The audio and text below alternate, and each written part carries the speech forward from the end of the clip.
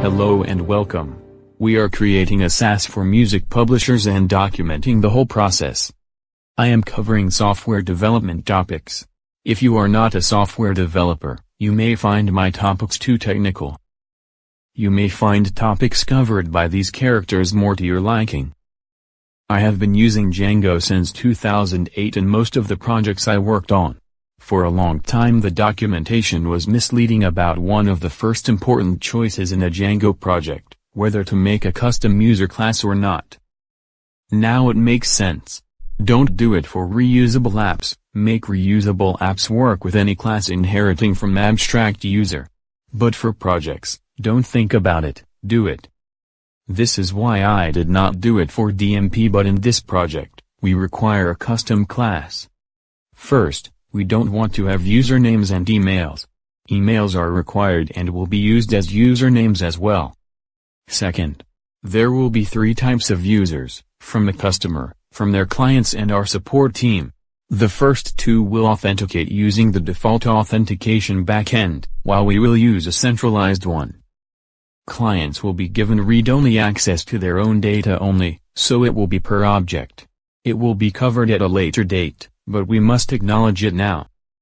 A customer user will be assigned one of these 4 roles: administrator, who can manage other users; senior staff, who can do everything else; junior staff, who will be excluded from editing sensitive objects, like publishing agreements; and audit, who will have read-only access to everything.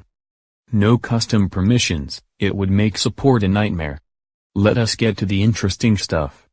We created a new Django app called GoldAuth, then added it to the installed apps in settings.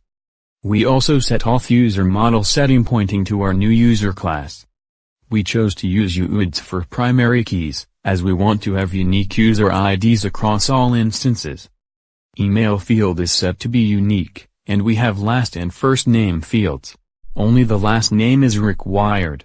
We follow CWR logic here, I'll get back to this. Let's scroll down to the bottom of the class. We want to use Django's great permission system, but we want to simplify it.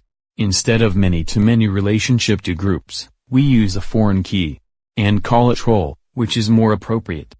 We have a many-to-many relationship to writers. Remember, we are still using vanilla DMP at this point, so no publishers. But we are calling this field interested parties already, as it should point to both writers and publishers. The groups property is a small hack, so some things would work out of the box. Note the 2 last lines, very important stuff. That we use email as username. And that last and first name are required when we create users in the console. We will also have 2 custom authentication backends. One for our staff users, which is beyond this video series, and one for customer staff users and clients, which will be explained after a brief introduction into auth backends. Django Web Framework has many pluggable components, including authentication backends. The default one, Model Backend, simply checks username and password against the database, and then returns the permissions. Another typical example is to use a remote authentication service. Remember replacing M2M groups with foreign key, named roles?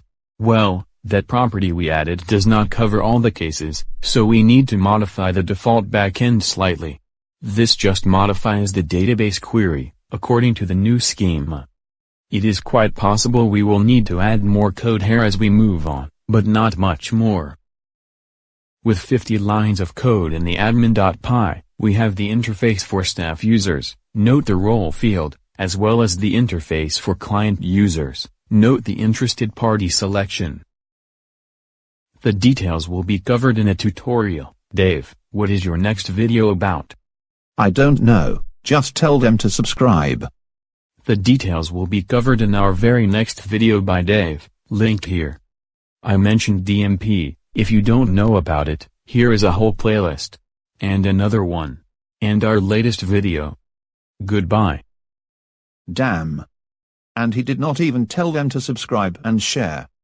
It really helps us. What did he say my video will be about?